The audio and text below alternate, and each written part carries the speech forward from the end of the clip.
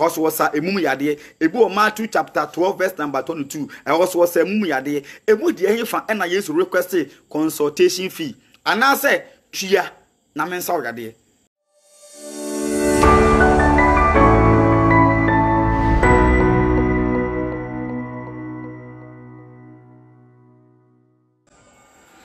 Yo, I was saying for get that children for Yankopon, as if it be or no boss or boss, I say, Yaya when you dino. Ye in a sending to me come for and I ain't Canadian. And then so, Wahay and so,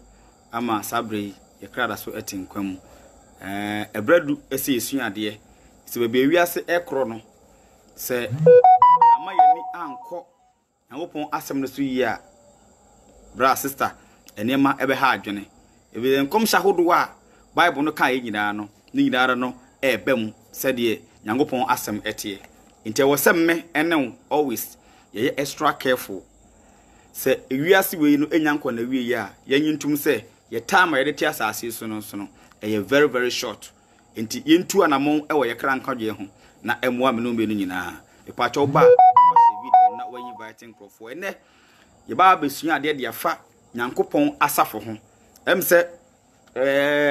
Avram Moshi eje teaching bi about say church business. Me pa chaw Nyankopon adwuma no. Ye the Bible na beto no mama nipa nyina hu say Nyankopon adwuma a. Pa chaw enye se de nipa bi adwene no no. Eno achi so be se di enkomo de afa eye enkomhye se de last na yesua enkomhye ho ade no. Ye wona ma pie ho no ma Bible no amana ye clear. E de afa enkomhye ho a se menum yetimi fa sa kwan ne so a ye ni betimi ada ho ewo enema bebrebe no amu ti ye da twedam po Nyankopon ase bebrebe pa cho ba na wa video no wa invite enkrofo ene enkomo no nyina no ene se ye ka church na church Nyankopon congregation ana se ekuo church assembly gathering nemumu no wo mu ye Nyankopon enkrofo no a ye fro wo mu se the church no botaya Nyankopon na mezia no so de asafone si ho no mo no e wo se menam yehunu asafone botaye ndi so obi ka se church no business ya me pa chaw anase bi obi ka se church no wo mu se efie bia no mensa ewo ma na mensam ewo mu na sempo se efie bi abefra efie na abefra Nyankopon asafo no me pa chaw Nyankopon asem na na aka to na akire the characteristics a yemfa hunu wo mo ye atrofo and wo mo ye anokafo said the bia meka no ade bia ye wo positive and ye wo negative ade bia ye wo papa and ye wo bone etine nyina ne se me no mienu botaya ya di kodi Nyankopon chi no ena wo se di nka adweno hu se botaya bai ne Nyankopon asam se yemfa ne Nyankopon chi we na ya de wo se wo dwene ho anya sa wan hweye na wa mbo wadi anda ho no mu a atrofo de bebrebe wo ho na sade ye wo otrofo no sanso ene ye wo nokwafo e wo ho no mu na emu no se obehunu se gwei anase wei ene ye nokore no me pa chaw nokore no eye baako pe ye kan John 14 verse 6 a Yesu kan sa mene kwan nokore ene enkwa no eliso obi enim Yesu na obi abrabo eye kronkron ne Nyankopon asem eben enipa no a sa nipa no ene hu nokore no de Yesu kan sa ono ne nokore ene enkwa no ene se John 17 verse 17 no wose ye won kronkron ewo nokurem na wasem eye nokore de se Nyankopon asem eye nokore de a na kese obi oben Nyankopon asem biara no sa nipa ko no enim Nyankopon nokore ili se hu nokore no wi a afen kontompo eda ho no mabo se wei eye kontompo eye sanete eti di nkan no so obi ka kire wo se botaye a Yesu ede asafo besi wo no no eye business tede na Avram ben Moshe e kana enye nokore na mum se obi ede aye business dia eye nipa no mum no na semwa if say one Yesu ba asase so no obaye adwuma bebrebe botaya Yesu di asafo si wo no no ye kan John chapter 10 verse number 6 going na ho no osoma na suafo no preaching osemoko a monko ka se osoro ahenie no aben tieni yo eti botaya Yesu di asafo si wo no no ene se yenka Nyankopon kingdom no ho de ba de asempa na mum ye wo honhom ahodo a ni nyina no kabom ema Nyankopon som dwumadi ewie peye Ebi wa Ephesians chapter 4 verse 11. Ebi of 1 Corinthians chapter 12 verse 7 and verse 27. And it say, "Yo adoma chade a se ekohia mu a ye betuntum Nyankopon." Yentie ne ye pa. Ye betuntum Nyankopon, atu Nyankopon dwom efiri se Nyankopon aya de kese amaye. So ahwe ye so mpo ne yete nkwamu no, ayeye ne na ase ne de ma Nyankopon. Enti ye kohia mu a said the 1 Corinthians chapter 14 verse 22 no, o se muhia mu a mu bi e wo dwom o kasa bi me pacho enti yehia mu a by all means ye beto dwom. Yentie ne ye pa o ye kohia mu a ye beto dwom na adwom na ye to no me pacho embrada ho enti se why wadwene se Uba join Nyankopon asafo a ewo so ye extra careful na obusa ho say ne Nyankopon asafo ya wo na no bezi anso lesi ono no ete uba kan Ephesians chapter 5 verse 27 wo so de asafo na si ho ewo animonyam a edem anase enkekaye bia eni ho na aye kronkron a edem bia eni ho enti ye ka se asafo a enipa ne di Yesu achi no wo mo so mo do ho e bata Yesu no sankrofo no ene ye asafo no yentie ne yo edan ne de ye fa no temple anase hia bia ekohia hia dan na mumjai ye de ye asafo no enti busa ho se wo ye Yesu asafo now you are part of Yesu ni padua. The biggest question is say ababai ena wo so anase den e kire se wo ni Yesu enenam Peter mpoye na gbene se wo twan kontompo ewo abra ye chi Yesu no omu ka kire ne se wo ni Yesu nenam no na Peter mpo mpese ombe so na Yesu nenam but omo se wo kasa akwa de bai ayi wadi enti ene no yenhwe about the church me pa chaw ene mremu aye wo yi no ene mapi enam se bonsam de nyansa kwan aba be boawura Nyankopon asafo mu nti no ama ene mapi atreste but botaya Nyankopon de si ho no mo a ona mezi aso e wo Matthew 16 verse 16 to 18 going or say obotan so enam de masafo besie na asamado apro entimi entwi mfaso no saa botaye no a Yesu e de asafo ne si ho no mo no e wo se saa botaye no de adi e wo bibiara opese wo ne Yesu nante yentie ne ye pa edi so pese ne Yesu nante a o ka mebusem chapter 21 verse 16 a o se so bi fomfiri nimde kwan ne ho a obetna nsamanfo asafo mu enti ye wo group congregation a ye nsamanfo asafo and ye wo congregation a wo mu so wo eternal life ye atiasefo Romans 6:23 se boni akatua ani wo enti wo bi oti ewiase bobrensen fata na wase waba aso no da so di boni no ne kranda so ti wo because Romans 6:23 se boni na lipa die na akatua e wo mu no eye owu na Nyankopon adoma chade ene dankwa nti Nyankopon na mizia no so ede adoma chade ye dankwa ede bre Nyankopon man na the biggest question is say aye na nipa pi we na ya na agidifo bi ene common sense for nti ase no modwen say so far as nipa na ti aso dem na ode Yesu din ato no so nti na kire say we ye okristo na so agidi ni dabi Matthew 7:21 na Yesu kan wo se nye wona wo se me se awurade no ene be kosoro aheniemu nemu wona wo ye agya wosoro na pede ti Yesu nim se nkrofo bi bo ne din but omunya de wo pe wo kan Luke chapter 6 verse number 46 Yesu busa question say ade na mo frɛ me awurade na munya de mese ti we kire se ye wo nkrofo bi ebo Yesu din awurade ba Yesu nim se wo kasa omumfa anya adwuma enti the biggest question is say botae be na Yesu de frɛ fi wiase mra ne nkyɛn ye ka John 10 verse 16 asema Yesu kan ene se me wonwan bi a won firi ban mu na wo mu le twa se na wo betie me ne enti botae a Yesu de ba ne nkyɛn se ye ba betie Yesu ne enti so we friend say me Christian na ke se Kristo na chidi ni obi a wo ye follower of Christ enti so ye Messiah no achidi ni dia me pa chaw eye wunuma ne aba wo so no ene wo se ekere me pese ye nyina ti ase se Nyankopon asafo no ode asi wono no enye business o dabi enye business they said the ene ubowura ansori mu a enema pi ene de akwakoda ne marketplace ene niema wodo a ensem fata no me patro ne ensori pi ayare sample yeton but senkaba Leviticus chapter 27 verse 28 empo wo se ade biara eye ehirade se eye hira so ewo Nyankopon mu na ka se Nyankopon ade ni a saade no wo se yenton de se anointing oil anointing water ho ahwani ade be ehira so orade mu bia no yenton enti the biggest question is so obi se wo Yesu akidi ni na se woni Yesu ne nam a eye nyuma bi ni anamontuo bia wo tu no na ekere It is a menum, yes, ye bedi Yankopon chia. The church na wadi si wono no. Bisa se edadi ewo mu ana. Church no. Esu wo su bia Yankopon e de adua church ni mu se sa church no eno na entena ho no enkyere se Yankopon asafo. Asem no ye ba akope. Enti yemusa question se ye kasa asafo a se da bia ni mu no asafo ejina no de ma eye congregation Yankopon asafo Yankopon ekuo enkrofo a ayesu se wo mbedi mezi anachi but ene kame akoye se asofo binum ene nsonoma binum no ya mix target na Yesu di efreye de ba ne nchen no enti se wanwene Yesu di a ebinum atene asore dwumadie no da akwakoye business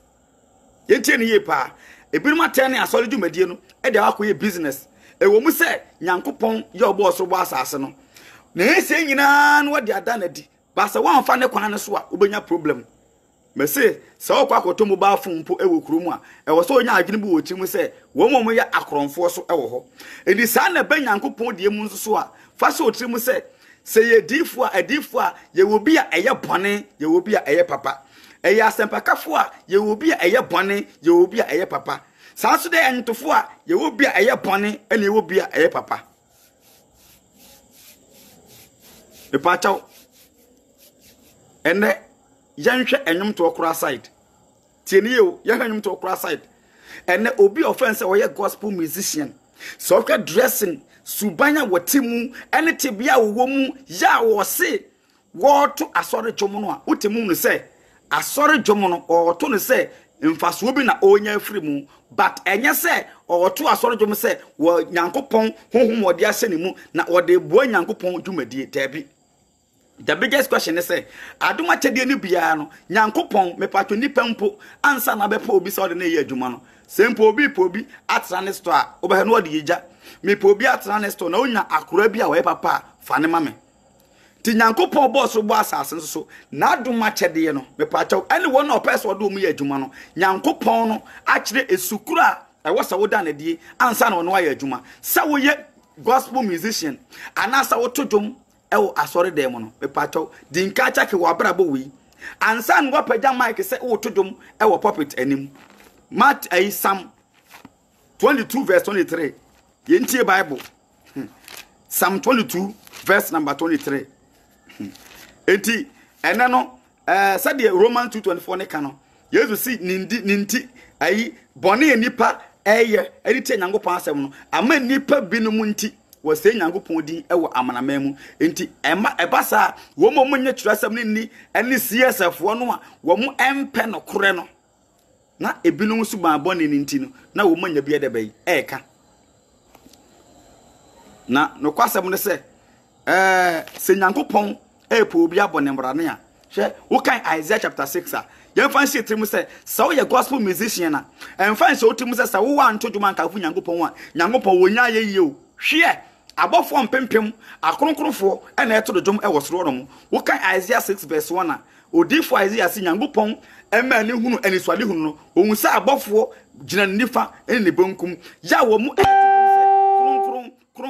kronkron enonko a enti ayeye bai ne Nyankopon wonya no wosoro no mu enti sade etia e wo esoro no mu no ye kan Matthew chapter 6 verse 9 empire Yesu kire ye ne se ye bo empire ye nka se ye ne gya wosoro wudi ho nte waheni ye mra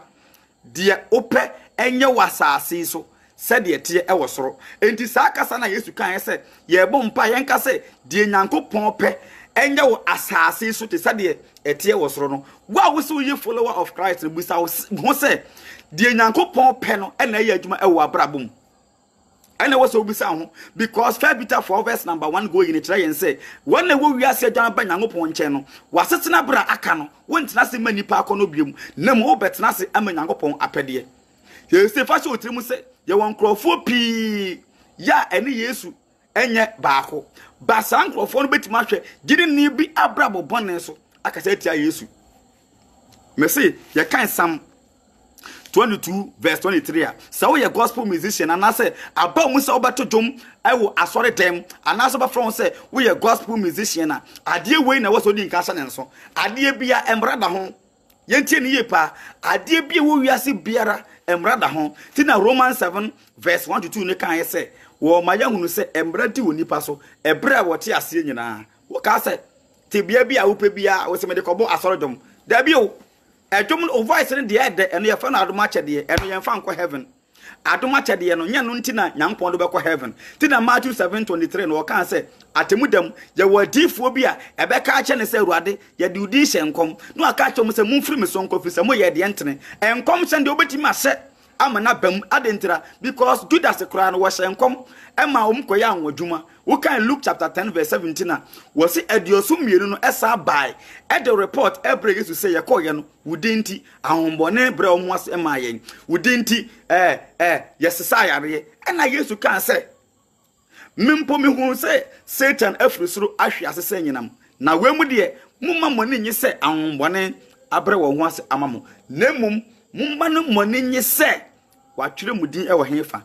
esoro. And the most important thing, say wudin eba akose nyankopon enwumam. Eti ade na bema wudin akose nyankopon enwumam. Eno nyanyom tuo. Eno nyansam kan. Eno nya adinwumo. Eno nya yareso. Dabi de baya wudin be akose enkwan manimu no. Romans chapter 14 verse number 17 say the kingdom of God no enya didie enya onom nemum eye abrabotene ene asumdwe ene wonkrunkrun enigye na wona wosom Kristo ewo yenu mu no woso nyankopon ni na enipa ebu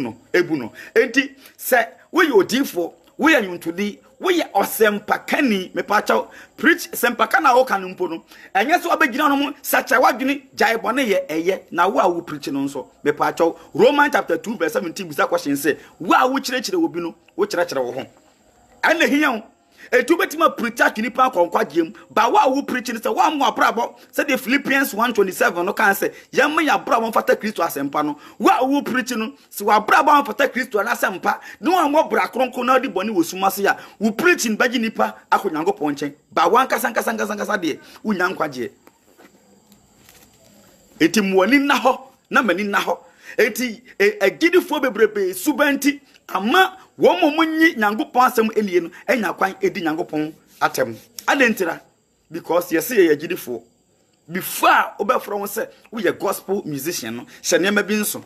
na wa anya afobuo ni enome ene nka oka sa wo de voice no ebetu awiase dwomu a Matthew 12 verse 33 say yamaduane nyeduapa na enso abapa anase wontimi maduane nyeduapa de a ene maduane nyeduabone na enso ababone se wontimi enyi de nyankopon pa o voice na da fakope wiase dwom fato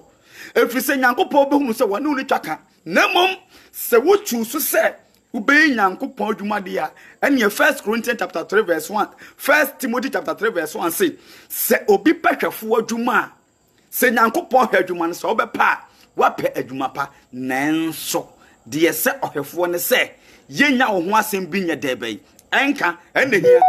efrise se wan fa Yesu din ambata ho a wudi boni eda won kwa nso nemom the momenta wudi Yesu din bata ho se woye onyankopon nipa no se wudi boni a ye ka se gidi ni bi adi boni o Kristo ni bi adi boni na ye di Kristo din no abebata ho bata bra na wuti wiase no se wudi boni a fa Kristo din mata ho enti nyankopon asafo no mepachaw ya wona mezi aso de si wono no Yesu si yenhwe ni nsua no botaya ode asafrisi wonum no te kan Matthew 11 verse 29 wote mo hwa me nsua me efri se mejo na me bra me ho ase ewo akomam sana 1 Peter 2:21-22 no o kan ye 1 Peter 2 verse 21 wose Kristo gui edan hweso se yeni nana mo achi wono na wanye boneda enti se Yesu footsteps ena ye follow a ya bra bone be kire se ya gidifo obra na wo bone be kire nti nyankopon asafo ene because of the ebinum eyenti no amanfo bu ne se wo nyankopon adwuma de a e wo se wonya hotam sa na dibinum ade wo madwene aye no me pachaw nyankopon mu emu no yesa na tie o enye sa na tie yemfa nyamesompa se nyankopon adwuma wo ba de odi ba banya ho ade ba ko ye nnome ne se wo better ni nyankopon dwumadie ye ode asi wono no into business so ba bepa wo me ka se unya sika enye wo unya sika eye But Jeremiah 17 no, verse 11 said, "Dear warpe adienya na wanya no trene kwan so no otete kokohede a obutu kosua enya ono no woto yeso ube waste wo time ube waste the time wo nso akiri obeye kwase a nti die Nyankopon kan no na oba beka it is up to you me say before ubenya adoma chedie bi ya ye friend say edom to adoma chedie na wo say wo de betotom ama Nyankopon no ansa na obekura mic mu say oba betodom no ade we na hyene nso Psalm 22 verse 23 wose mu amusuro awurade munyinaye Jacob asifo nyina mu nhyɛ no animonyam woti wose mu amoyɛ deben musuro Nyankopon no munyinaye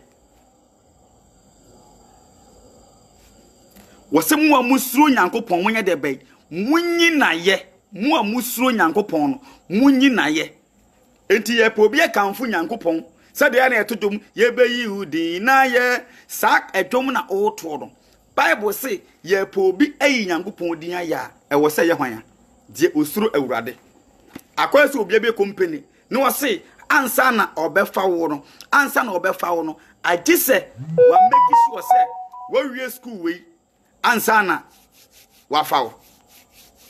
indi say wo ni sa certificate na won try po say obe apply for that job ti Nyankopon say ansa na beto dwom e wa so dem no o say ansa na beto dwom no de opese o ye ne say e wo so yinipa wa bra botene basa o voice e de na ko o bo dwaman wo tunyi nsegu wo ya azan wo ya sisi no bo bra bo na okura microphone se wo gina pulpit anim o to Nyankopon dwom ye hwa Psalm 33 ye hwa de why na wose atenefo mumfa anigye nhuro awurade ese wona woto no se woyi naye wotiye wose henfo atenefo mumfa anigye nhuro awurade na ese wona eten no se woyi Nyankopon aye mepa chawo wose ese henfo se Nyankopon aye wona etene ti before obe kamfo Nyankopon se oya yumtuni me beto dum ayi Nyankopon aye no the biggest question is say Nyankopon criteria ya wode ato no wo miti anase wo miti wose ese wona wotene se woyi naye eti se unim se wabrabo no entene o voice na ede na unim se wo bobra ensem fata ebia wo mpra ebia wo yaza ebia wo yesisi ebia wo yosuba bia ensem fata me pa chaw ye ni wan fan ye Yankopon adwuma anto ho so because 1 Timothy chapter 3 verse 1 say si obi pe Yankopon hwe adwuma wa pe adwuma pa that ye say ohwefo ne say ye nya ho asem ye debei enka di ye extra careful na Yankopon adwuma no ya mfa ama me ye adepede ye hwe ye ebinum afa ne say wo mo adwuma no da hono no e ba be ye adepede wo ba pe ono ne ho so yo difu a hwe ade ba ko wo mu ne say edi ye adoma chede no ubetima wadi yadoma chede but esno gift and esno Holy Spirit nankasa sade we na Christopher pi yana akonfisi bebrebe no so wa adoma chede a enkere sa wa adoma chede nti the main hon kronkron no e wo so adoma chede ndie ubetima yodifo ubetima yesenkani ubetima yadumtuni ubetimi aye ekyerkyereni ubetima aye ohwefo but ne nyina mu no adoma chade aye fense nyonto eba wo so a na adwuma ya ne se ema otodom adoma chade a eye nsenka eba wo so a ema wo preach adoma chade a eye di ye nyuma no eba wo so a ema wo hye nkom adoma chade a eye daye so no eba wo so a ema wo timi eso daye de ya no nemom hon kronkron de eba wo so a ema wo bo ebra kronkron tieniyo hon kronkron no na adwuma ne se eba wo so a ema bo bra kronkron na ne gift bi ne gift ni bi ena ye nyomto na sefo no etu betima preach kura ma asase a wo so wo betima preach ama asase a pai na se wo a wo preach no wa bra bo ntena na kese wo adoma chede but the main Holy Spirit no de eni wo so But atemudem Edisem chapter 20 verse 12 will say, Obu ya ten swa, obu ya ten according to ye juma. Ejuma oba boy, abana boy no ujina so obu aten. Enye enyuma oto ye. Enye nkoma wo hye ye. Enye daye dodo a wo so ye. Enu ti na Matthew 7:20 ne kan say, atemudem wo ka chen krofo bi say, mumfiri me sonko. Mu amoye denye de bey. Entene. Ite wo say me ene ye extra careful. Before obe count on say me ye o Kristo ni no ye woni me bo no mo a e wo se wo te ase edi nkan botaye bey ene ma Nyankopon enam so e de frɛ ye se yemra se me mitiwiase na me di bone na me ba urade mu na me da so di bone dia ene na difference da wo woni wiase ni ntem no e ye de hefa enso so yakese e da atenefo ene abonefo ntem adentra we eye Nyankopon krofo wo mu nya bone wo be kan fa John 3 verse 10 na wo se yenu mu ene Nyankopon ma ene bonsam ma edadi do ye bone no ofiri bonsam ena do ye papa nso ofiri Nyankopon enti difference no eye clear enti obeti matena aso dem afra wo se wo ye Nyankopon ba na wo dwuma nso kire se wo ye bonsam ba eye tietia enya asodem na wo no ena ma Nyankopon ba nemom asodem no de ye beti afutuo ebeje nkyerɛkyerɛ ne ye de aboye bra eni se wotena asodem no for years na se nkyerɛkyerɛ pa no entena omu ema wo mo bra fata adwen sa kyerɛ me pa akyɛw Nyankopon asafo no wonya meka ho ade ba ko so wote ase na mete ase no bonsam na ni ate papa because baby wiase no ekeka ko no ebinum edi nyamesom no eye adepede enti e wa asofo a ompeso munya omo because of adwuma no ene e wa asofo a eye adwuma no according to Nyankopon de enti se obi eye azan problem ba ko a CSF4 ene Avram ben Musa o teki bad not be a ewo Christosum ne wagina so na wodi generalize hwe the Bible no aka se eno ne nipa no eyo ana se ye Bible na hye ne se wonyo saade a afa na adu ne suban no judge Bible it is a be share common sense ni no ye wudifo a na chese common sense family fo nyina ye wudifo ana da bi enti a wose ye hwe de Nyankopon asem aka ehefa Nyankopon asem kan se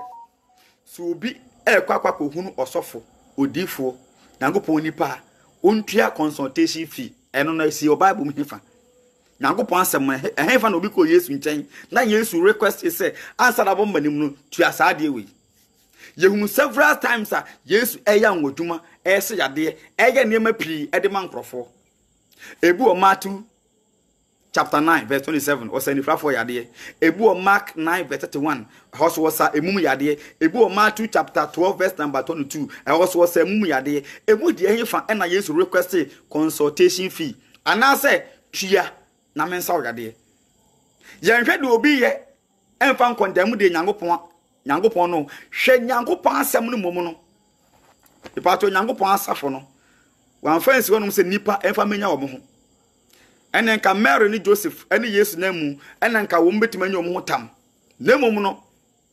de Yesu kan no wo kan Matthew chapter 10 verse 1 a abra Yesu suma asuafo 12 no o se mo kwa mo nkoka se osoro hini no aben na mo nsa yarefo yade mo ma kwatafo ho mfi na mo ma anifrafo aninti owie no wose munya na kwa na mo mfa makwa enti Nyankopon mu no ade bia wo bidi bebrew e wo Nyankopon mu se ode ba Nyankopon fie no ye fra ade ne se enti ne kan se offering ke se wa ono na offer akwes waka se metua wo school fees amount enyo na share wo se tuama no ba wo na akoma se tua no school fee to man that offer enti ne sika de kwa asori ye tua collection e fa se offering eya wo na o de ope ede ba but ene no akwakodu situation hwa enye opabio nemum ebinu akoye no nyansa kwan ebinu akoye se menton ebinu akoye se memfa kwan bi so enye nkrofo sika but you know the Bible no se sa na Bible no e kan ya enti yemfa Bible e na enye adwuma egetiatia Soko filling station na ko bu fuela okasa 1 gallon aso a onye ntum gisi wa hwe the agage air count on so ahu se aso 1 gallon na sana nyankopon asem so fa John 4 verse 1 say adofo munya hu munyina ni na mo nso ngwese ofiri nyankopon ana eti the Bible e na eso enema pii no ahwe eye tietia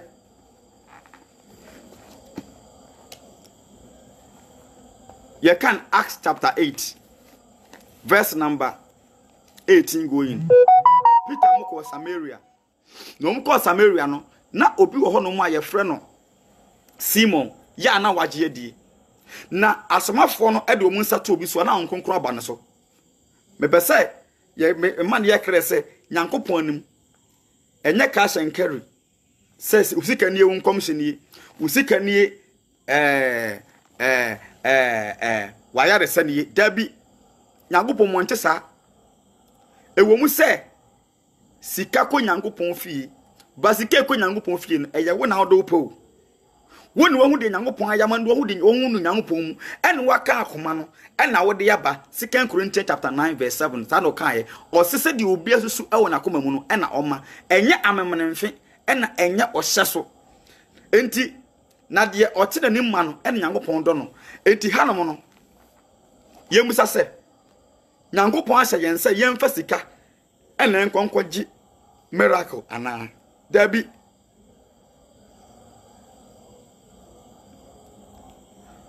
yemfa sika na enkwaji miracle ana dabi yemhwe quotation Acts 8 verse number 18 abra Peter mu eko Samaria no na Simon ewo hono mo na Simon ehun se Peter mo bompa ma obi a na hon kronkron aba ne so but or try say or the sika bebre Peter senka or the kopem miracle no bi ye behwe de Peter e ka kire no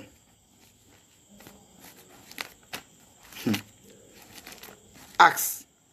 chapter 8 verse number 18 osina Simon hu se na masomafo no nsa wodigu obi so no so na wode hon kronkron ema no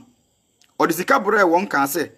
muma metumi yi bi na obi a mede mensa ebegu ne so no wanya hon kronkron otiye Peter omu etine eya anwadwuma no ena Simon edi sika ekoma o Peter mo se monyi sika no na mma me monhum ne bi ti se de na obi timi kɔ se odi sika ekwa kope ensanchane anase etimi ka kense won fa sika bra asansa na hye ne honkom no yenti asema Peter ebeka ke Simon aba odi sika ekope Nyankopon honhom no Acts 8 verse number 20 na Petro ka kire no se usika ene wonyera efri se wasusu se wodi sika ena enyi Nyankopon akyede wote o se usika ne wonyera efri se wodi adwene bia hye wotiri mu se yedi sika ena pe Nyankopon akyede dabi yemfa sika ne pe Nyankopon akyede se yedi sika ne pe Nyankopon akyede anka wo hia anka wonya bi ba Nyankopon mu no eye free nemom se odi bibi beba efiri wanka sanka wupem ena nyese ayaresa ni nti nyese dwumedie ni nti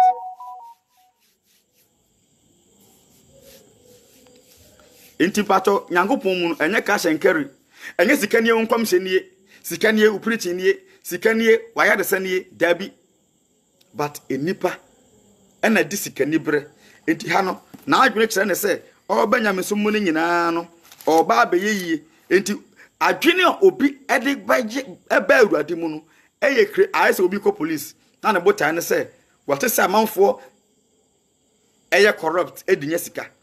enti adwene ono di ko police mu no obi ono no kuta criminal mind se o person nso enya bi ane wode ode adwen fan so ekọ police mu se o pese o ma embra eye adwuma difference ka se wom ndi said ye wa adifo atrofo no ye wa adifo papa said ye wa asenkafo atrofo no ye wa asenkafo papa said ye wa nyuntofo atrofo no sa na ye wa papa but ni nyina nso Matthew chapter 7 verse number 15 going say ye wa adifo atrofo a wodi odwanten nwuma adura ne ho but na oye pataku na ba na wo beso no ene ade behunu eyetietia by their fruit aba na obeso no ene ade behunu na ba Ti se da ko dua mango na aso a mango no edua na ba na de behu dua kro no eyetietia enti dia menne umienu e wo se de hie trimu ne se Nyankopon odwuma no a eda ho no msa no o kan Second Timothy a hwe wo se won krofo bi a wo mu afanya mesom ne se asa wo de benya wo mo ho Second Timothy chapter 3 verse number 5 wo se wo kekere wo anim kire nyamesom pa nanso wo pa emu ahoden saa nipa yi dana ho efiri wo ho wote wo se won krofo bi a wo mo kekere wo manum kire nyamesom pa nanso wo pa emu ahoden mu nnwuma no a waso ye no ende wo mpese obeyo but o pese nipa hunu se wo odi for sempakani but enwuma na Nyankopon sempakani enyon de de onye no enti wan ho yi a ade Nyankopon se enye free no wan ho yi a wo de ebo beto ho na akwakoye cash and carry ebi na Peter ka kire Simon ewo Acts 8 verse 20 no wo se wo sika ne wonyera ebi se wo susu se ye de sika ena enya Nyankopon adom akyede ti Nyankopon wonya bias ade bi ye precious bia no ema Nyankopon no wa ma na ye free ti na ya de sa la dwuma nyina no ye free de nipa no de beba so de bo Nyankopon dwuma no eye efiri akomam no de abo Nyankopon dwuma na enhyira ade akire na ka se nka Nyankopon ye mframa se enke ton ba bia nka hinyafo nke emre but wamana ye free obi atimi homi bi ti Nyankopon we very fair but nipa na sesa niyema ye First Timothy chapter 6 wo mu omodi nyamesom pa no asofo binum azanfo binum a na ka se aban kura ka se mosquito net meme nton na nurse ni bi ton na se kye no a me pa to onya asotwen na de Nyankopon se meme nton na asosofo ene de ye ton atom mo kanyina wa aso dem orange na ton na aso dem pure water na ton na aso dem the obeli company no kura mpo no wo ton 20 pesos per sachet ba ko pesi ense sofo bompa egusu a ebinum tono abodene na ne nyina no de woni mu no wo paale asif se Nyankopon na se wonyo ne sa da bi o First Timothy chapter 6 verse number 5 wose manso twa ese nipa a wona dwene asaye na nokore abo wo ma osusu se nyamesompa eye adepede wote wose ye won krofo bi a nokore na bowon na wo mu susu se nyamesompa no eye adepede to onu atimi dia hyentim se by all means I was say me private came na mo fa so timu se First Timothy chapter 6 verse 10 no wose bone nyina hini eni sikape ti wan ho ya ubedi sika echi wa akoye niema ensem fata fa so tiran fa so mitrim he fa na Yesu ehye nkom agi sika edi akatua to ho he fa enti Paul bisa Galatians chapter 1 no say verse 10 going say enipa no wo pa atwema na ho anaso wo twema Nyankopon na so pese so nipa ni a enkonye Kristo akoa nti mienu e wo se so Nyankopon woni sisi be so nipa ni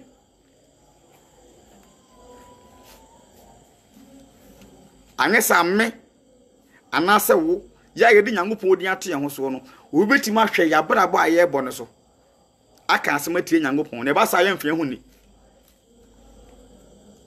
nti na Yesu atu ye for Matthew 12 verse 33 say ye madua ne nye dua pa na enso abapa anase puntumi a madua ne nye dua bone na enso ababone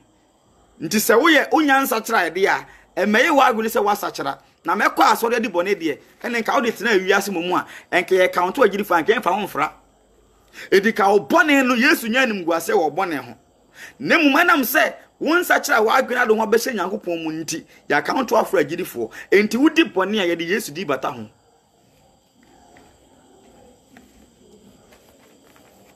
yenye careful papa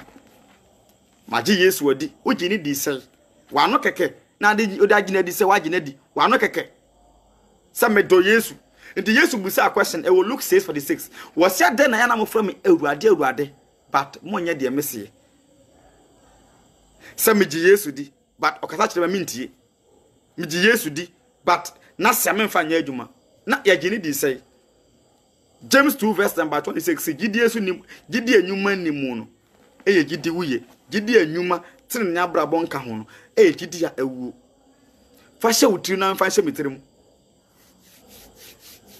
na se so called CSF ebetimi akansam atie nyankopon a eye me ene wo ebi ho no so a ya brabo no so ka ho bi because ebia wodi Yesu abata ho ena wodi boni wosumase ene ye niema ensem fata obehese nyuntuni wei ene wanyuntuni wei age obi kunu ena nyuntuni wei age obi yire ena nyuntuni wei ene wei twempena ena nyuntuni wei saa nsem nko a owi a no asa kwaje microphone so what to gospel a gospel musician Shatawale de wa brand na won say or to secular music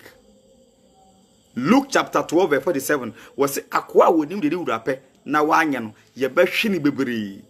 just iti wa wonim James 4:17 si di wonim papa na wanya no eye bone kese de ma no endi Shatawale mu ne sa ho stone boy mu de wono wayi ne ho se wo tu wi asejom endi so stone boy se wo twempena wone otetalemato wo ye de mensen fata yemfa Yesu din ko bata we hu nemum wa wo se wo ye odifo wa wo se wo ye yuntuni ya wo to dwom asore dwom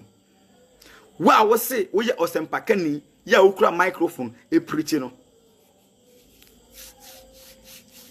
obeye nyuna ye nyunu obeye hye ye hye na nyangopon odwuma ne mbrada ho butaya Yesu frɛ ye no eye butaya ba akopɛ but one hwe ya atrofo ma butaya na sesa ene nipa pi kura adwuna yo mu se hwe obanya Yesu nkyɛn a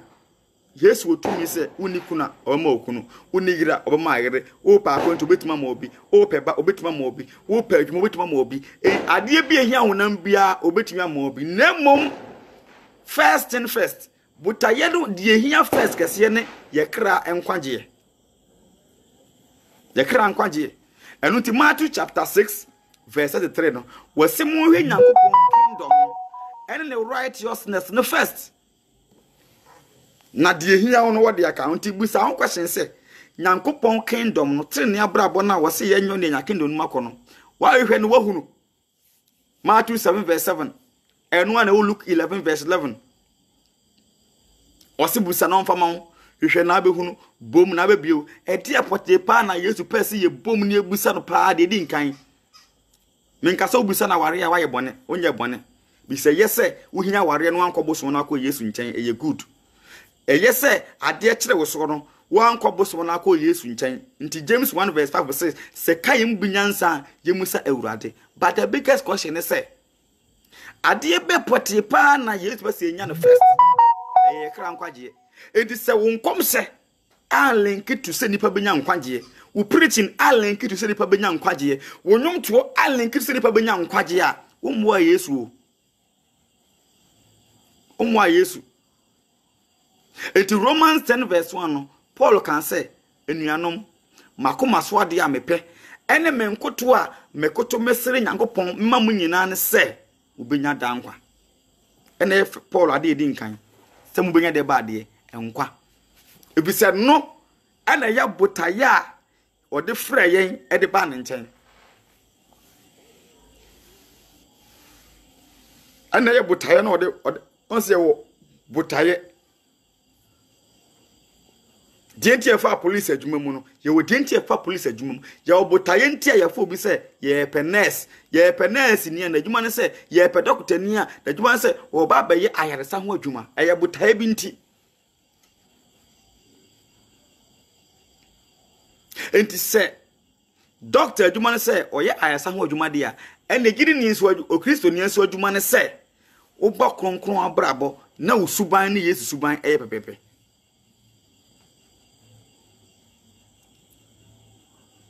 Into be kan 1 John 2:25 a was ebo a wode ahye de aba de eye da enkwa but ene no wan hu ya bo sha na be shift akoye mepaduma mepawade mepakontu mepahwahwani sa ne man nko a nti bonsam amanipa adwena koda honam no so instead of say ye kra no anyema no betuma wie mu di awurade mu no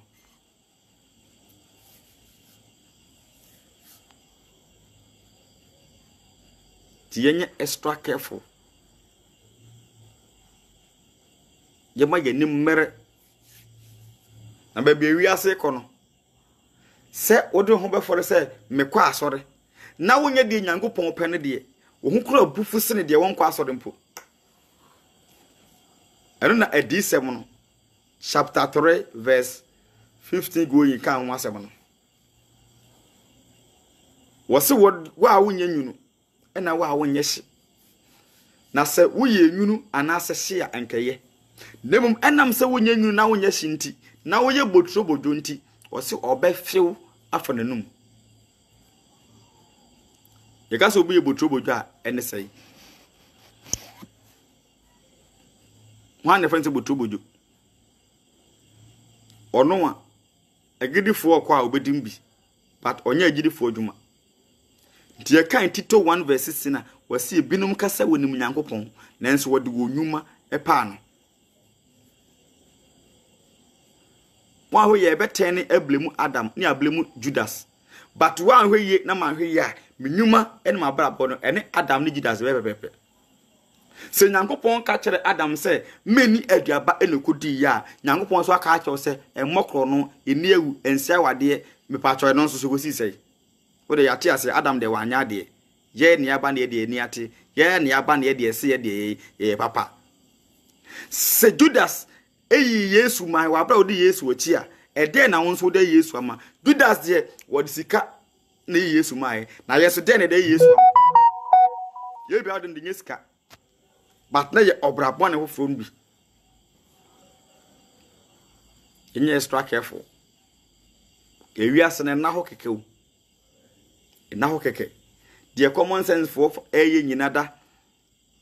the common sense family eye na Yesu Bible no nyane ko nyina no eye niam abonsam eye de distract nipa afri Yesu kwan no so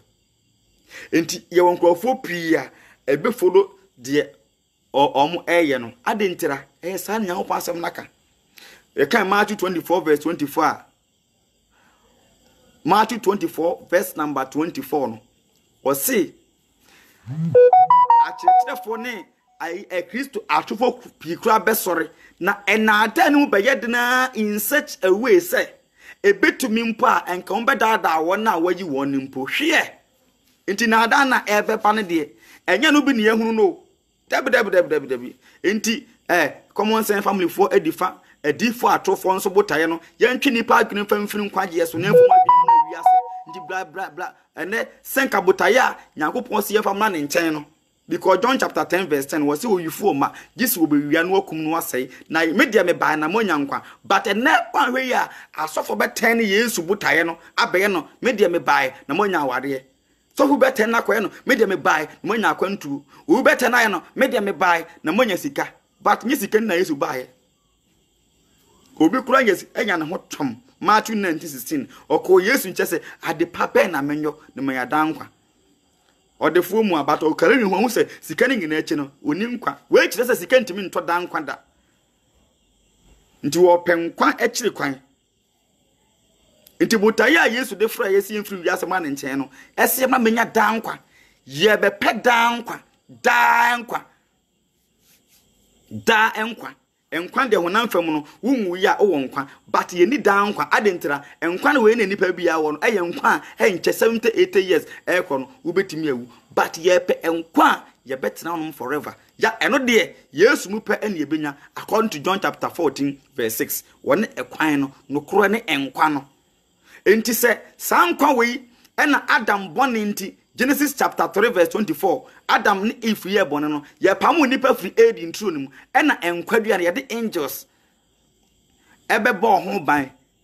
na sade be ya enipa ntimi nkwati bi ni se Nyankopon enam Yesu de sa enkwa na sa ba eye free according to John 3 verse 16, or the Nebanes one who said, "You're begging the wine rat no dankwa, but still, Nipampe." The one Jatum so Bekwa, sorry, Adebakwa, no, Obi on the one into what no you see. Who say, what no be for it, me kwa, sorry, but what say, me who I do who say. Me Yesu di me ugini di say. Said the hombone by phone him say Yesu Nyankopon ba. By phone him say Yesu Nyankopon na wo no. By phone him say Nyankopon won e bo wiase. Enti say sa niema bonsam nim say Yesu Nyankopon ba. Bonsam nim say Nyankopon na bo wiase. Enti sa gidie no ana ye wa ana. Da bi o. Yenhwe ayi James chapter 3. James ka asembi. Na asem de mu do papa. Na mbese edi tu yonfo kakra. James chapter 3 verse 13 ti he osimumu hwan na woye nyansafo edi nimdefo manumfa obrapa enche ne nyuma ewo odwo a nyansa wo mumu woti wose hwan na woye nyansafo edi nimdefo manumfa obrapa enche ne nyuma ewo nyansa nimdie wo mu enti we kire se se yegidifo yebetima profu yegidie no a yebeprofu yegidie based on yabra bokronkron. Tida James 2 verse 18 to 19 kan say sa wo gidi se Nyankopon ye baako a waye ne yi na ahombone so gidi na wo mo ho ye de bai epopo enti me sa meka se magi Yesu odi ana sa meka se Yesu timu a ede na be di adan se Yesu timu se ma no keka na da bi o enti e kan te 1 John 3 verse 18 na wo se mo ye mfata kirema ana se asem nko a enno on se yewo yano keke akwese obi dwane no ma kire ne ayi oba bi na me wo cars 5 me nenso be kom no ni hwe oba no de we nipa nti se wo dwane no kire no a ono wonim de o ka obeti magie di because e be ono nso nyame ena ono nso 80 de wo ka no nemom Nyankopon de wonim akoma ne agene no enti bi ti no Ilisiasi agini di ya gini di say. You can Romans 8 verse 29. Wasi one day Nyankopon hunu wo musie ye no. Wa yi o mato wo se one send the bani suban. The biggest question is say men ne why say ye a Christopher no. That means say you follow ye followers of Christ. Like I say Yesu tu a na namona oti aye na otu ye na say the nansi ho. Ti baby onu betu no nansi ne ho ne anso etu ye nansi. Entiemu ya say Yesu abrabo no reflect e wo ye abrabo mana. Ana say ya no na e de kotoro dwom wa so dem na na kire. Ene say ka bonsa wonu muto pa. That me kan no bi na Yesu da nyampo o de adom beje ye nkwa. Ena am so o de adom o je nkwa na wa ye bon na o de adom aje nkwa ko heaven. Ene ka tem de ho na ko behye no. Se wodi bone a na wo kwa asole na wo se wodi bone bat me de adom beje o. Adom no said last na me chechire mu no adom wo bebelejuma koduru gidie e wo bebelejuma koduru adom e wo na bebelejuma ye koduru ene wo enwuma enso bebelejuma e koduru se wa anyi Yesu ani ama ne ntanya tie ne yo wund amebo osuwa wunti mebo bra kronkro enya dankwa but adom ne nkire se adom ne atemudam ne ye kodum wo dabi adom ne time no a wuti wiase na wo bobra bone no ebi amoye na mfo bi abese 5 ebi kura na mu ya akronfo ananya manfo emu 3 awu ama 2 pe na aka ya owu ye nso wu obone nim wonchen no but Yesu amwate nkwaje asam no afra wa firi mu nti se wanwu e wo bone nim no waje waba ne nchen na efense adom ta consider and I'm the example said, se company bi TV station bi fa nipa. Na yesi o nipa na on fa bio. Na ko sugu CEO no so a no so okay. O de yesi de wasi so ko misunti ma consider e de ma fa wa. Consider na wa consider no de wa dom wa fa wa dwumanim because enka ya mfa nipa bio. Ya dom wa fa wo no. Bisa on question say. Eduru say bosom ye tuya ka ye dum fa efa wadwumani mu a onya adwuma na yetu aka ye dum fa wadwumani mu a abti a wo be ya ebetua aka de ya nom na yetu aka wo da bi adom na dwuma ne se nanka ye mfaw but ya consider wa faw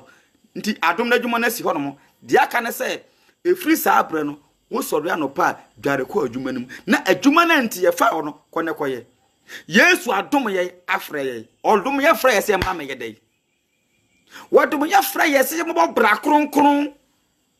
ne mu de ntia fan se ye adom ne se ye ntia hwe ama no ene wan frɛ so anke Yesu hwe ne mu mu no hu mabro no de afrɛ ye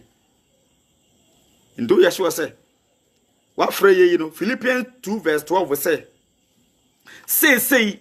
yenya ye nkwaje ho adwuma wo de nya abotele kan sa quotation no wo de ma men kan kran kyerɛw nkwaje ye ho adwuma e ma safo megina pulpit no nkwaye yankopon de you are blessed na one saved forever saved quotation sa quotation no me busa sa ewe say one saved forever saved e o bible mu eni bible mu sofo kasa na kyerɛw a wo de ma ne nkotu nkyerɛw o mane meye ene bia o say bible say one saved forever saved nti sa quotation na efefanu mu no onkotu eni bible bia mu nipa ne kasa na sa kasa no so kasa bia nso ema nipa nya ibone ye biara nso no mfiri nyankopon eye bonsam kasa wan ka kasa one saved forever saved she Yesu betima fra wo ne atwe odi won kwan manu because of abrabo kronkron wudi bone a wudi no besa pepa na ga se one say ajo ne no ano no da bi tena hoy yenti asem e wo hanom enti emo obi na adaw emo obi ntoto brade kra enfa niema bi ebebri wani so because baby wi ase kono atrofo na dooso wo kan fa John 4 verse 3 a wakadada wo kan fa John 4 verse 1 na wo se adofo honhom manyi ni nyina ani manyi honhom ni nyina ani ne mu ye nsonhwe wo de be na eso ahwe so obi akoma ye ne ya ne pese test the temperature e hospital yemuna se ye test obi temperature obetina go fa koko machine na dia go check da bi sinim se the thermometer sanso na se o koto fish e o cold store na pese mu se edru 1 pound be pa to obetina go fa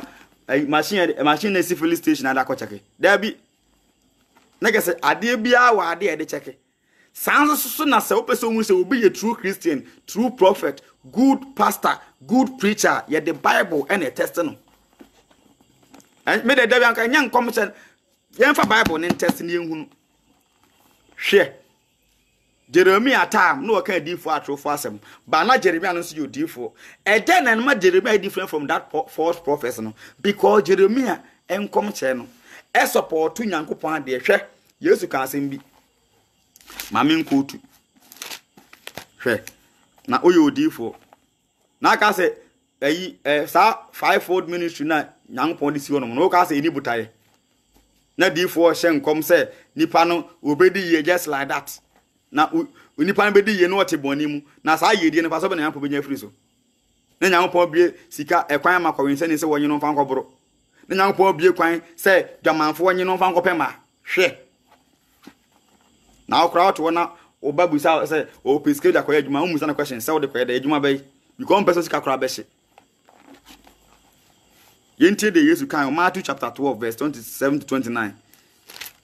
Matthew 12 verse 27 yenti Bible Matthew chapter 12 verse number 28 wase na se medi nyampon hom ena metu hom bone a ene na nyampon hom ahenie no anya abamoso wote asema Yesu kan e Matthew 12:28 wase se me Yesu se medi nyankopon hom ena se medi tu hom bone de a ene na mu hunu se nyankopon kingdom no anya abamoso e kire se Yesu no nyankopon hom eye ho adwuma e wose ejew e ma the kingdom of God yeti ne yepa se Ghana aban fa soja fo adwuma na se ofidi soja ni na o ma soja ni na duane adi se on fa nkoye dai won fa nya adwuma ntu ofrɛ no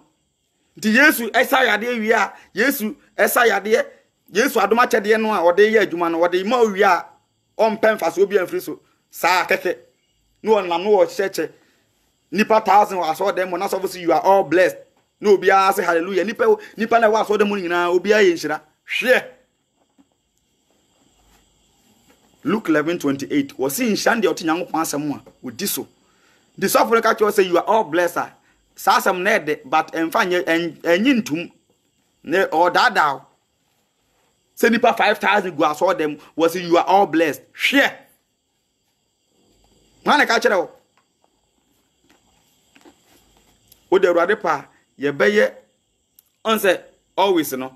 asofo ni bi ma nipa hu say da bia no ase nyankopon no ne do ne broswa ma but edu time nyankopon wo ya asode a obeku ne dia anom ntampe no ka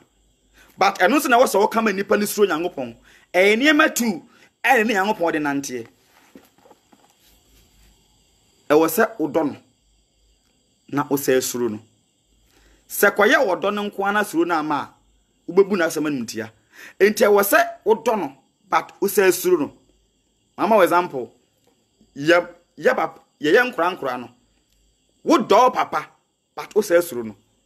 ade na o se suro no because don because of your papa wani gine ho but so awuso ne se o ka asem che na wa anya obehwe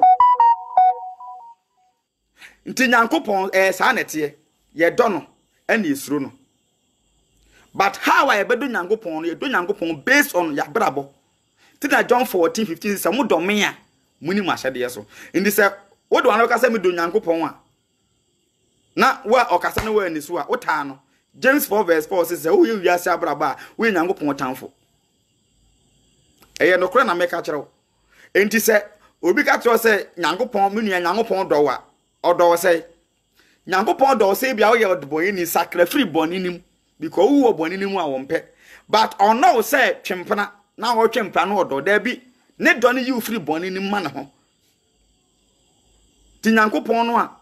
ofre Peter no ono a nekum Ananias no hoso ya no adwene ho sa say ofre Peter bo bra kronkron no on nante yie the same nyankopon no anso na Ananias afi the twantro so wo kum wo mienu. It is sometimes no so fu bi ya zan kakra no ope nsenhunu di no ope so the Bible ni nya ne ho a ubohu setem bia no oka de be favor no nko ano but yenye fe ne hwe de nyankopon aka eyampa se asafoma no nyankopon asem na aka ho so munya bi be fam wo nyankopon adwuma ma adwuma ne nkoso but the same nyankopon no and the same Yesu no so yen san fan hye trimu se member no nso ho kire no a nyankopon asem se yemboa no ntinya abre bia na yebo asofo abre bo de a yebo asore ba mamma example bi ewo mu se Luke chapter 8 verse number 3 going na Yesu enkrofo bi de Yesu achi a wo mo de o ma hode support Yesu ministry no eye true wo de wo hode abo nyankopon adwuma a enkyira wo so ba no mpofa se otimu se nyankopon adwuma na ade bo enkyira wo so ti se obi no adwuma a wo ye ni nyankopon adwuma na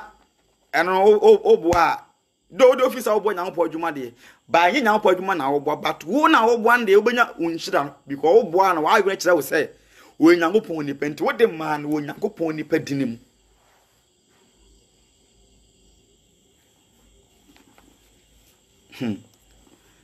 Luke 8 verse 3 no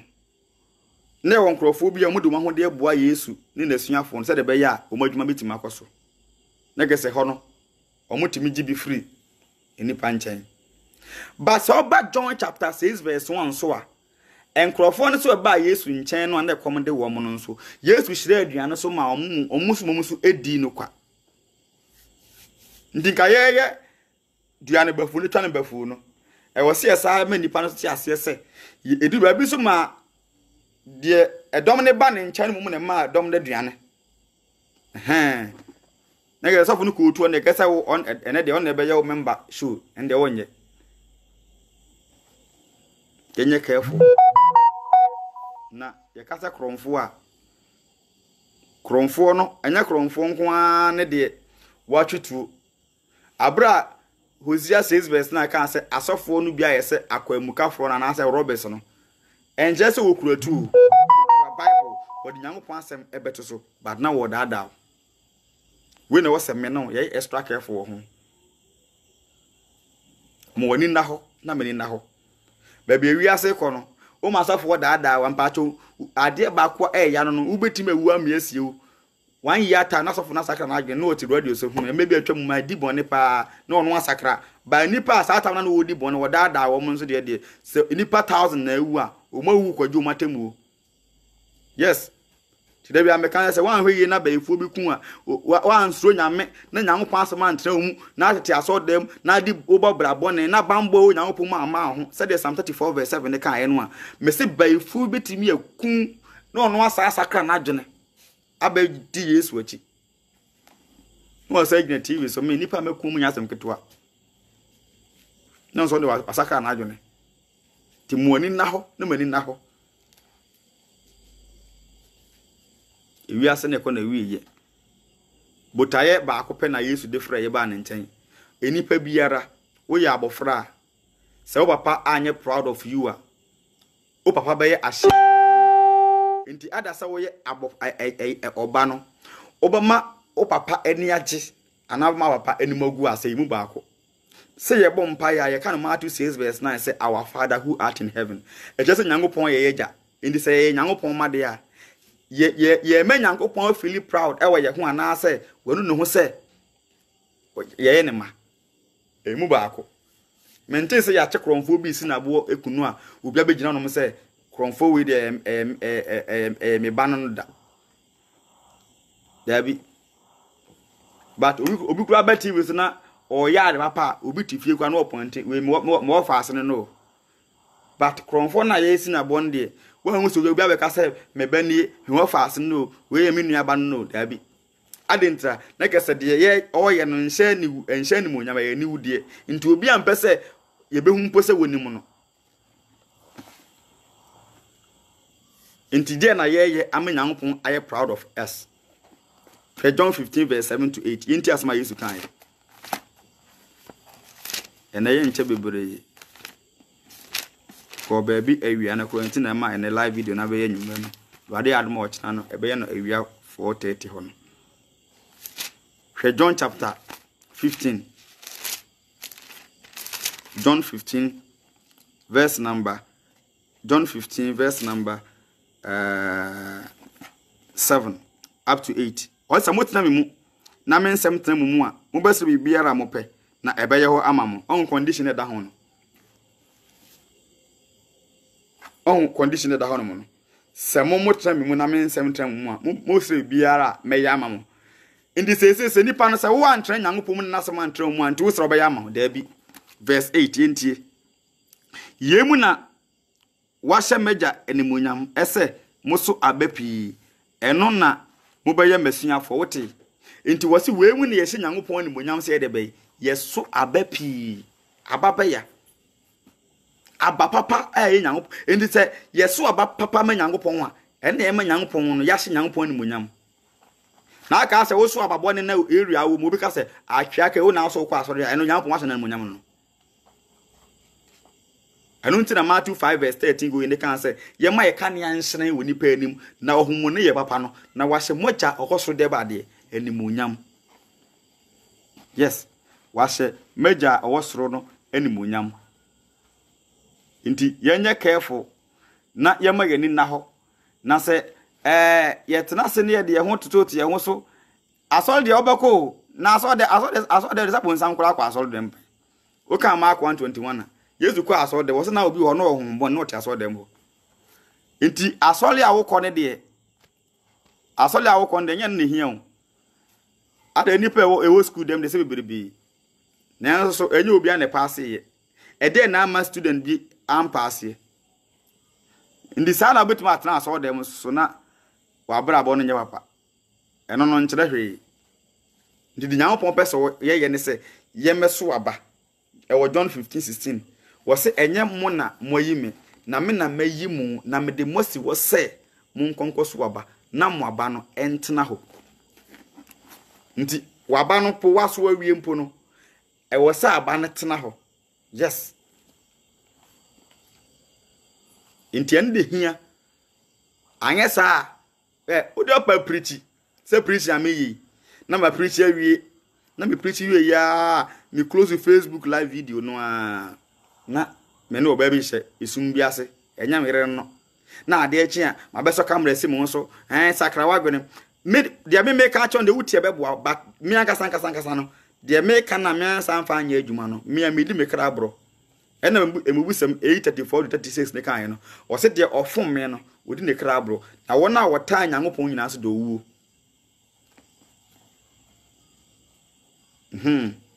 omu ta Nyankopon do wuo ni se wo fi se ena ade ba ko a ehu owiase de se wo kra na etu mu no obedi na aboro da wi ameka se ade aya na nipa efe no odo no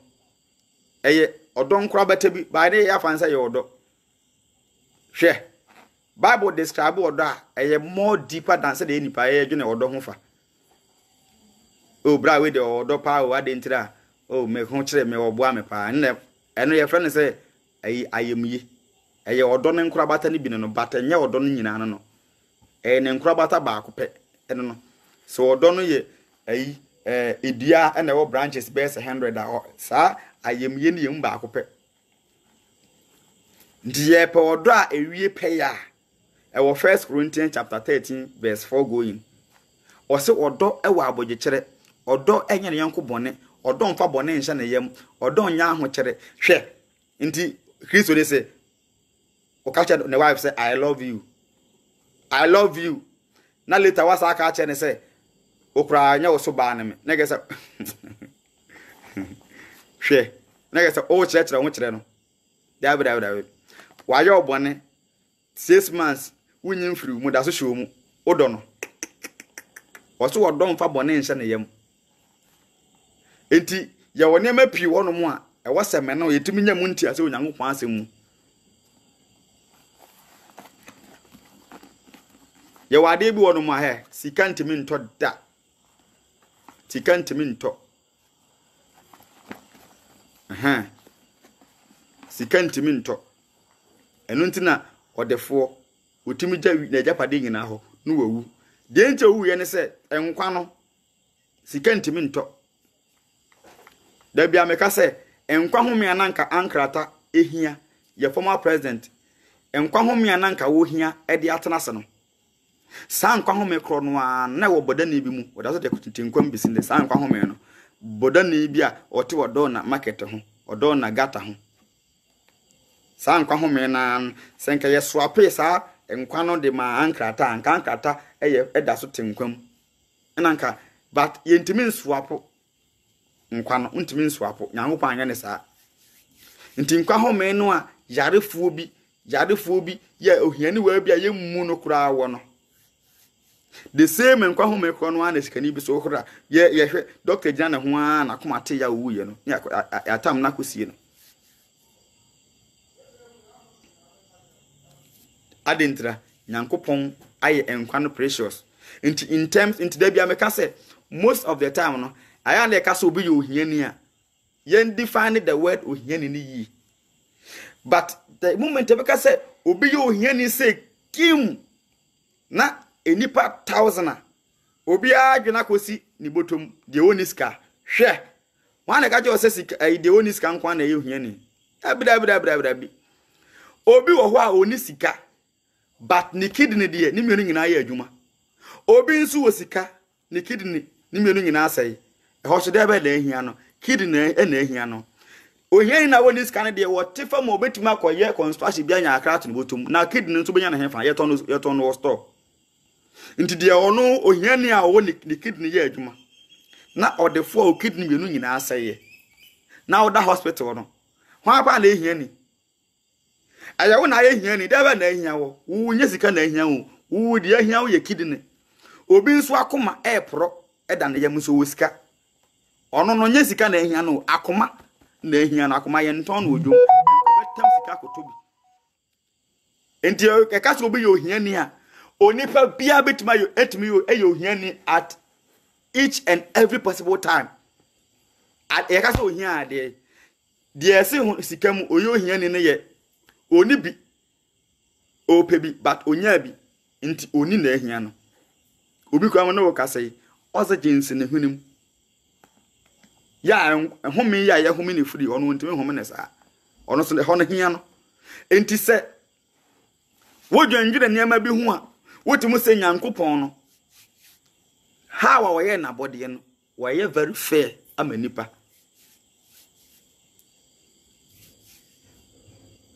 aye fair amanipa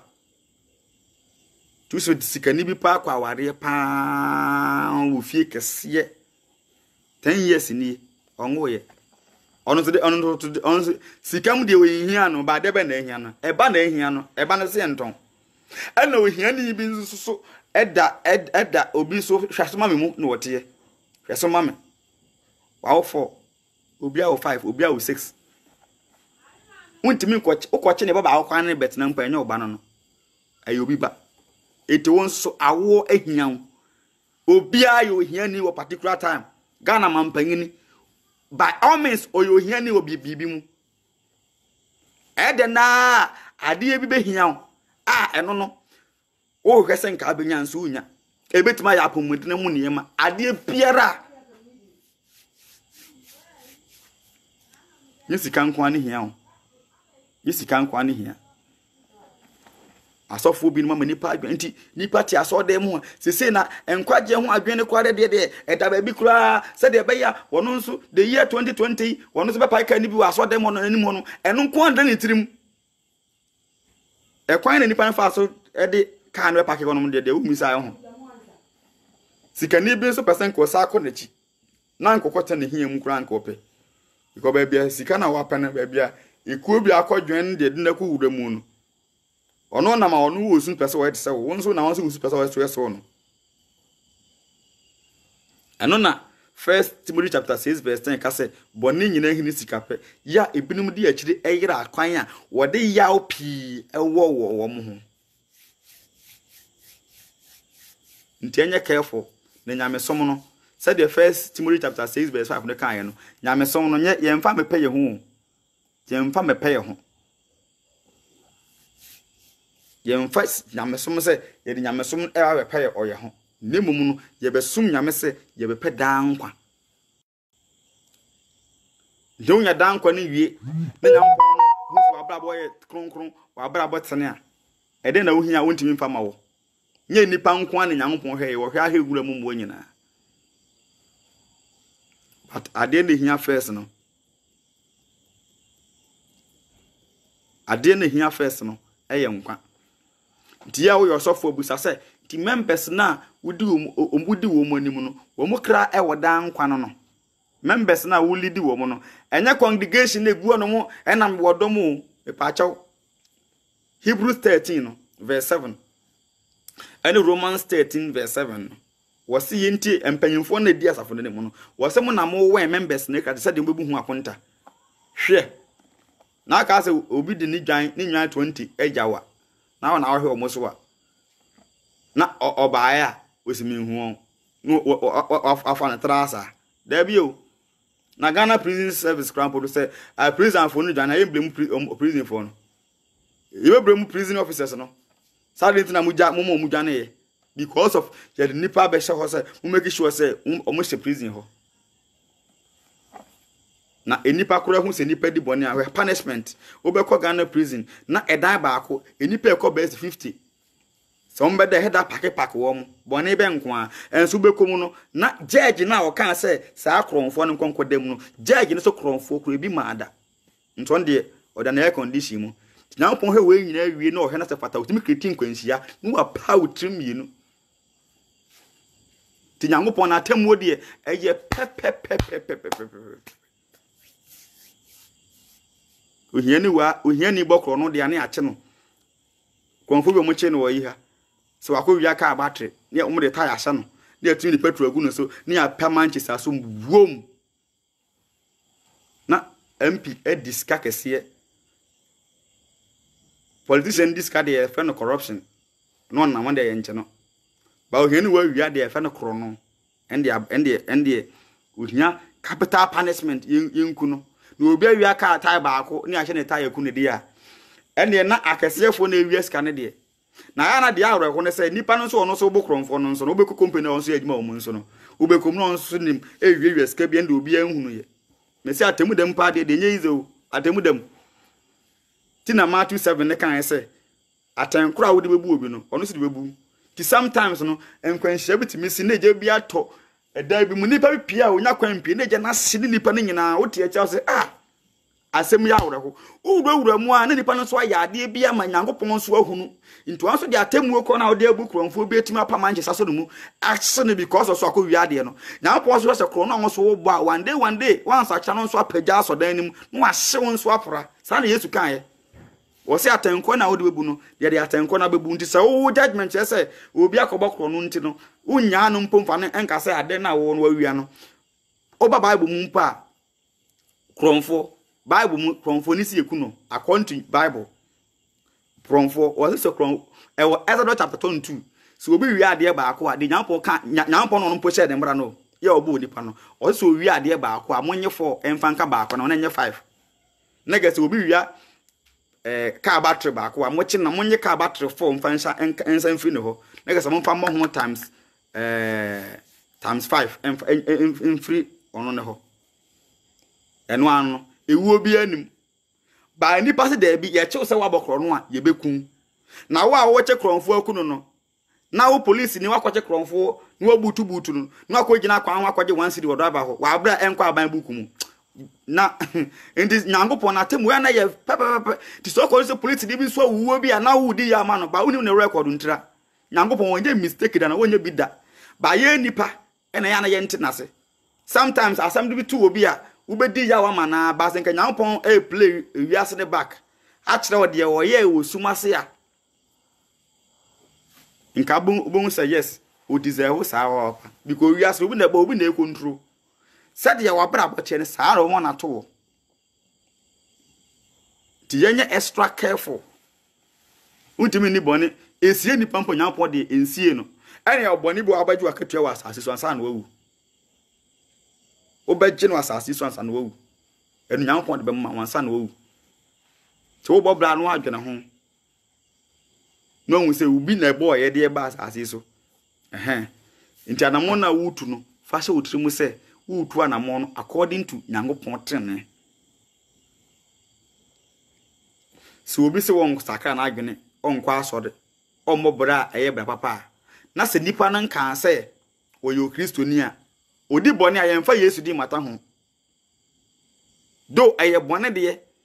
ba yemfa Yesu di mata ho ba wo a okogina asole enu kokka se wa ma wonsa so de ifi sa break efa o kristoni wodi bone yesi mo nyam so mfompu e na mo yesi ne e de Yesu di akobata ho e ba sa de adue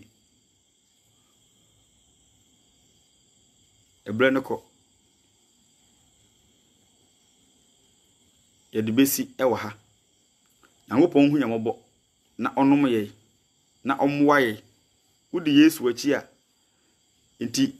ma obi enya wusinto emfa nkase ntia Yesu na Yesu no da bia meka se ye enye ye ne ye boa na ma na hini agina ho na hini na agina dada ene oyo hinkase dada na mmom no eye wodo ase obi anu aduan na osikani bia anu aduan no se hia fama be na mo se munni na munni ono mo ka wo nsika wo ne komde wo nti Yesu no wo sakra wa adwena ono no wo adwen sakra na nya na ema na kase yakosoro dabi wadwen sakra emfa hwebre Yesu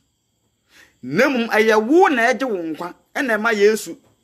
ena nso oji wa firi wo nim but ono Yesu ne de se wan sakra wa adwena ono nya ne hwe ena wo sakra wa adwena enye na eche se be ma na hini ni matere oyo nkese dada nemum odo mayenti ena wo se meka adwen sakra asem nkyere wo se obese wiase na sakra wa adwena nsa no aba etietia nti wo mbra na sa won sakra wa adwena wa se kuani a wodo afu na ode abana kofie na o shingura no wonye bone di Matthew chapter 13 verse 36 no o se sa na be ye wiase wieye Yesu hu behunu abonefo se mo ye nwura ena asenefo no to ye abapapa odo ko ne fie ti yenwere ho ne ehunu saa na nsi Nyankopon ene monyam Obediah Amankwah nie e dia no asi ene de ye be tu yankasa ye hofo wan ho yawo ene me usuba bi nti na common sense ni bi ti ba bi no we keka nsem hunu bi etia Nyankopon etia Yesu all because of say menon we hunu nyuma bi ebia wo ye odifo wo ye osofo ebia wo ye ntuni ebia wo ye asoreba ade ebia ye wo original ene wo fake say ye di edifo side anya papa senka side manye papa enwunto side manye papa manyuma no nyina enye papa wo ye asoreba nso a manyuma no enye kronkron na Nyankopon ni monyam eyititia Obediah Amankwah nie number ni 0247 947812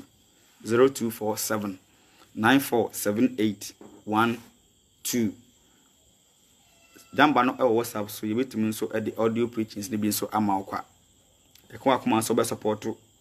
eye online radio and TV project no a yepese ye no nso a eno nso betumi nso ene edi nkita ho hwe ho yi na menhwe mo ho yi meme emfa nyamesom no embo ye ho safo hene na se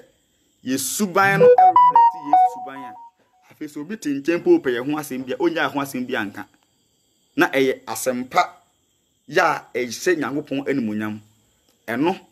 na ebeboa na ma Nyankopon ehunu sampa fra wafra ye no wafra ye na ndoba mezia na o ma ne wu ye no so ta wu no anya kwa we ni ade enfan hye tirimu bade ya adom a ochena CSF no ye video bi tirade ado chena ebo awia be SF teta ye be ansa wo mu infuturo de se de bia be kan ye no is a common sense for na hunu se Yesu no wo ye popular ena ti wiase ba bia afa ni se wo kase tia no a akwa de se obi edi bone na oya ade bia enwanwa ne bi nsida na enipa epu kohwe no enti wo mo nso afa enipa na epu kohwe wo mo no so ede ye wo mo business enti ohun se Yesu ewodom edi se Yesu ewodom de a ene okase tia Yesu a ena ni amanfo ba behwe no mo ni wagina amanfo na ehwe no so eda ni business na mpacha okro ya wosi wonyi Yesu ni sida bia Bible a na okenkan onye Bible ni zu Bible a na mokenkan wosi wonye religion ni nanso menti se Krishna ne Shintoism ni Buddhism ni wendie menti se o ka ho asem da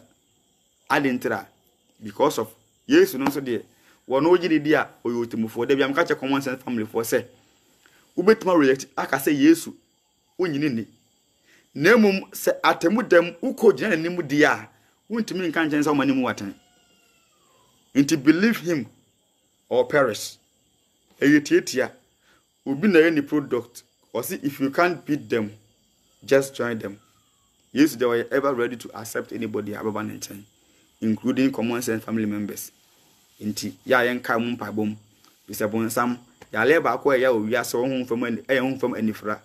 se wo ani hunam na hu hwe na wo aso na wonti asem si Yesu kasa wo se de wo aso beti wonye de bai wontie na hopon hu yemobo na onom ye na omwa ye na adom ne nhyira ene yentena amen edimo nyina esi han humu nyina ye onua Charles Jima mu nyina no enchian konfoma mu me kai said na me wo me tam na me wo media mu no me boss ba ko a Hot FM me nya sure so be ka me kola but me hu no e wo hanom o 94 ade mu nkum Hot FM those days na me bo attachment e won ho pa adata me ko Sundays enti me boss no onantefo ade mu nkum na so media ande Nyankopon argument no de emene konti e de atu ba bi kakra obo adwuma papa sanso na me hu na ya opare mo asema me kan ya chepa be say 2009 as 10 ho ba bi and say 11 I'm the 2011 ho ba bi inti onantefo ade mu nkum boss me chia mo pa okay Radin Shram Bibli na one obia entena na oninkunimaya. Amen.